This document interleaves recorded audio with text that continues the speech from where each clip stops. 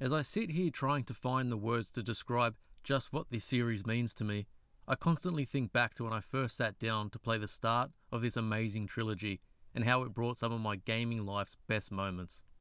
Over the 30 plus years that I've been gaming, the Mass Effect Trilogy is right at the top of only a handful of games that I consider my greatest of all time. More than just games, they are art.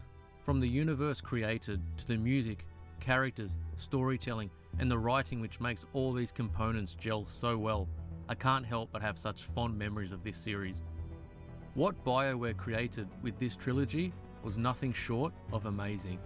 Mass Effect was the game that showed me what modern games could be, and it was a franchise that showed many people that games had most definitely grown up.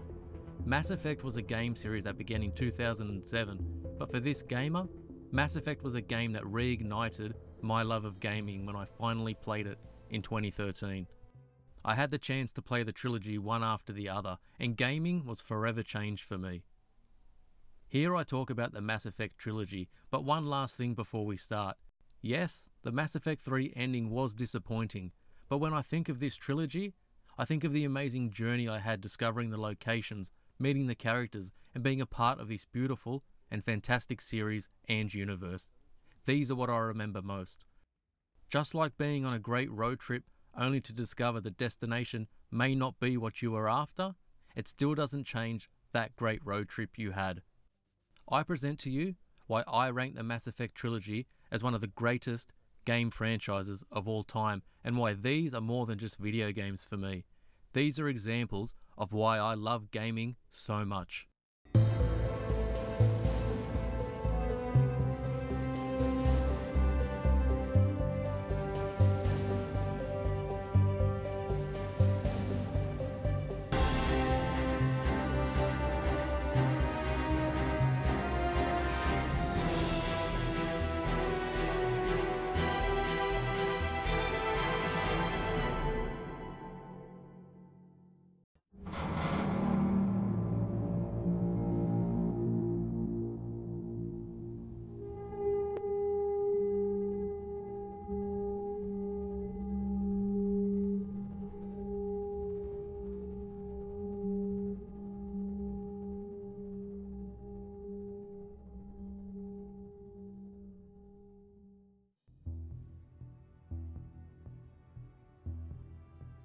When I played Mass Effect for the very first time back in 2013, I knew that it was very popular and it was said to have a story that was both interesting and very well written. But the game also had several technical issues that gave the game blemishes which dampened some people's interest and enjoyment of the game. As I loaded up the game and created my Shepard for the first time, I was already very interested in what the game had already presented me, but once in the game, I could see the flaws which were already making themselves known. The frame rate was choppy and very inconsistent, and character movement felt a little awkward and stiff, like I was moving my character through mud. But being a science fiction fan, I looked past these flaws as the world and the universe which was being shown to me seemed, well, amazing. And by amazing, I mean this was rivaling the mighty Star Wars for this fan and gamer. It is a testament to what Bioware could create, and beyond that, the stories and characters they came up with to bring this world to life. The writing for this trilogy, apart from the Mass Effect 3 ending, was nothing short of spectacular and immediately drew me into the world.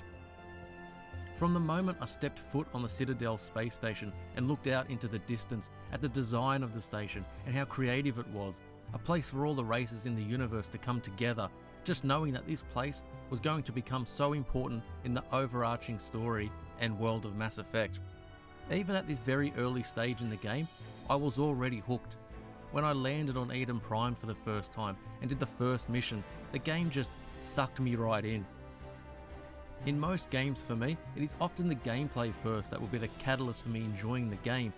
But with Mass Effect, whilst the gameplay is fun but rough, again, it is the world that was created that made me want to keep playing this game. As the hours went by, more and more of the characters that were introduced started to flesh out the world more, and the true beauty of Mass Effect as a trilogy began to shine through. I was late to the party in playing the first game, but it showed just how great storytelling could be in a science fiction game or in any game. Once I played through the first installment and completed the story, I was blown away. This game, despite its technical issues, questionable Mako driving mechanics, underwhelming side missions, and mostly empty planets, had reserved a special place in my own gaming history. It had struck a chord with me so much that RPGs and storytelling in games were now going to be judged against Mass Effect. Even more so than another fantastic story in Star Wars Knights of the Old Republic. Could another game meet or even exceed Mass Effect's brilliance for me?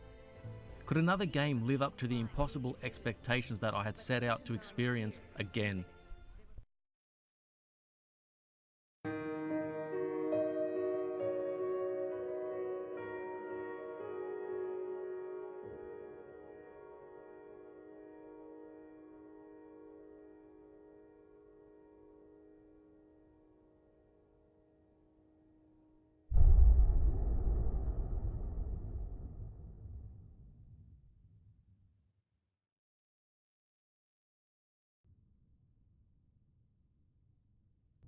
When Bioware set out to create a sequel, I wouldn't have dreamed that it would be better than the first game in many aspects and add a layer of polish that the series truly deserved.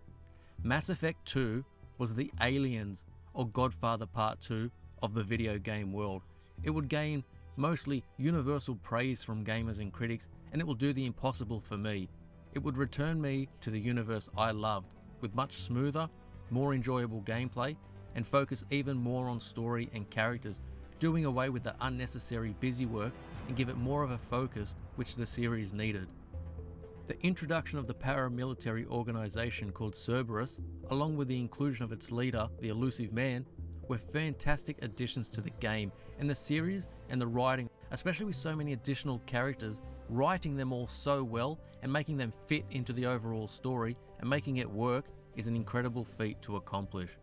Bioware weren't simply content to develop a sequel that was a carbon copy of the first game, and both gamers and critics responded overwhelmingly positive to this. The RPG mechanics may have been simplified, but the more focused storytelling and much tighter combat made sure the greatest achievements from the first game, mainly the writing, storytelling and characters, were brought over to the sequel intact, and everything that didn't work as well was retooled. Combat was much improved, the Mako driving sections were gone, and the empty, excessive worlds were now relegated to simply mining them from space. Mass Effect 2 was a game that brought all the best parts of the Mass Effect trilogy into one game, and would be the pinnacle of the series for me. The choices I made, I remembered long after the game had finished and the credits rolled.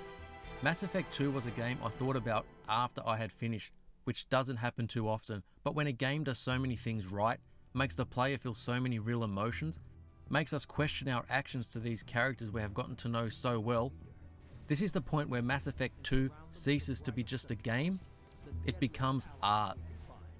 The medium of video games is made up of what we see, what we hear, and what we get to take part in and experience by controlling these characters and having our actions matter in these worlds. We aren't mere passive watchers of what is playing out like a movie or TV show.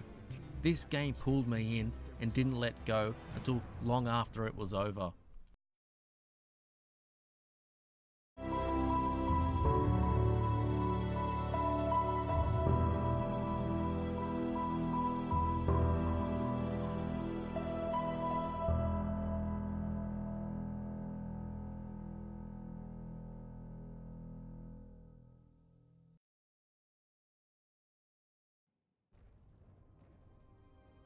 When I began the third game, I hadn't read or watched anything about the game.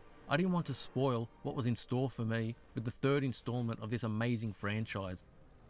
Once I had finished, I of course read other people's opinions and the disappointment so many had with the original ending. I understood their points of view, and up to a point I agreed with them, but for this gamer, the series had already far exceeded any expectations I had of it when I first sat down to play the first game. The ending left the series with a slight empty feeling when we all expected this huge payoff at the end, which would see the trilogy finish with a bang. But it didn't. And regardless of what DLC or what would come after it, no one could eradicate the feeling of experiencing the original ending for the first time. But for me, This feeling did not last long.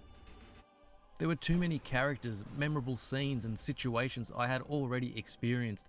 This average at best ending cannot take away what had come previously for me. For just how the ending of Mass Effect 3 was what it was, so were all those amazing moments that had come before. The ending wasn't going to be made better from what had come previously, and what had come previously could not be made worse by the ending for me. This trilogy was, is, and always will be an incredible accomplishment by the developers and writers, and an incredible series of games for myself. These were the type of games that made the Bioware name, and why many, myself included, long for those days again when we see what has happened to them in recent years. When I suggested that a great road trip is not made worse by the letdown of the final destination, I meant it. I have replayed the Mass Effect series knowing what awaited me at the end, but this time I took a different way on this road trip, and it was just as fun, amazing, and memorable as the last was, and nothing can take that away from me.